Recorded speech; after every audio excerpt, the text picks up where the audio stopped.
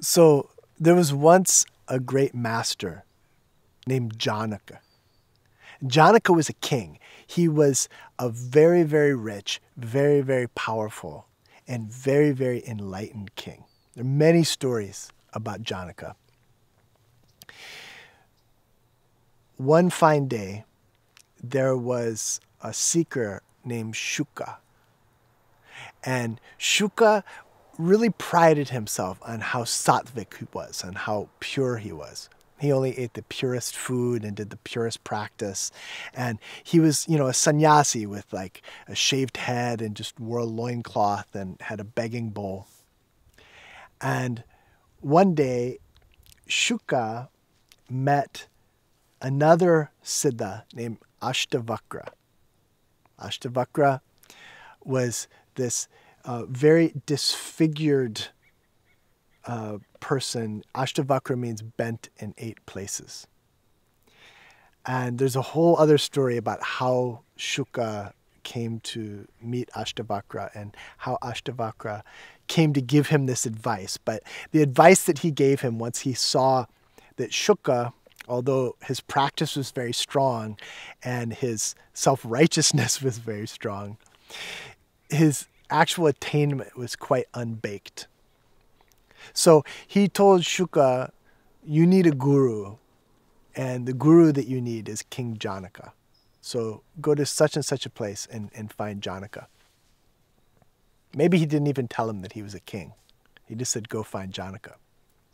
So Shuka goes to Janaka's kingdom and starts asking for Janaka, and everyone starts sending him to the big royal palace. Eventually, Shuka gets there, and Shuka, you remember, he's a renunciate. He's given up all material things for the sake of God.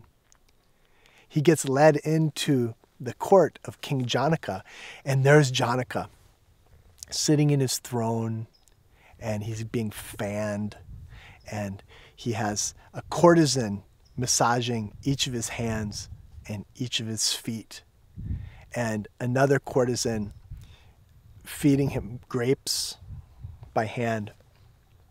This image of just utmost indulgence and luxury. And Shuka thinks, I've been duped. This Ashtavakra is crazy. And he's getting ready to leave, and Janaka says, Sannyasi, what have you come for? And he explains, Ashtavakra told me that you would be my guru. And Janaka said, okay, great.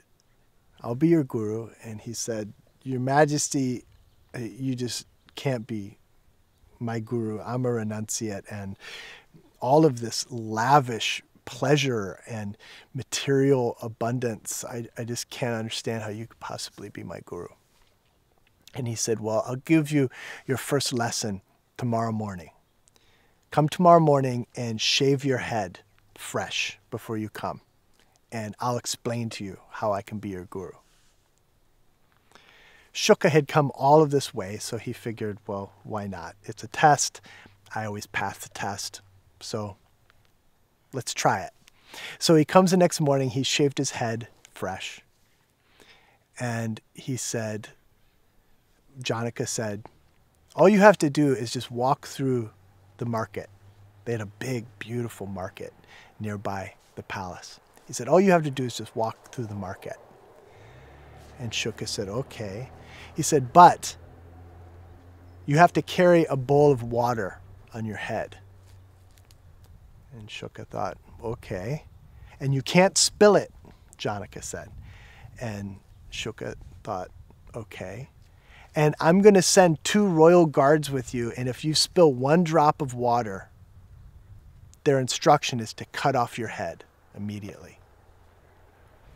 And so they took Shuka to the market, and all of a sudden he realizes that, he has bitten off more than he can chew. So they take him and they put the bowl of water on his head, and he walks through, and, he's probably done some yoga or something and knows how to balance. And so he manages to do it. He gets all the way through the marketplace. He doesn't spill any water. He doesn't get his head cut off. And they bring him back to Janaka. And he's like, okay, so what was I supposed to learn? And Janaka says, well, tell me about the market. He's like, what kind of flowers did you see in the market? And Shuka said, well, I didn't see any flowers. And he said, oh, well, what kind of dates were they selling? Were they selling any delicious dates in the market? And Janaka says, well, I don't know. I didn't see anything in the market.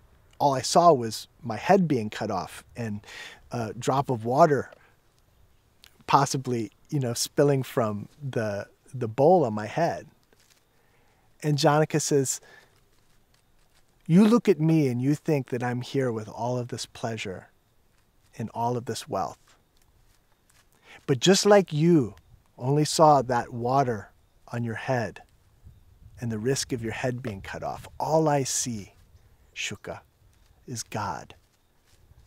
All of this means nothing to me. That one principle is the only thing that I see. I can teach you that. And so from that point, Janaka became the guru of the renunciate Shukamuni.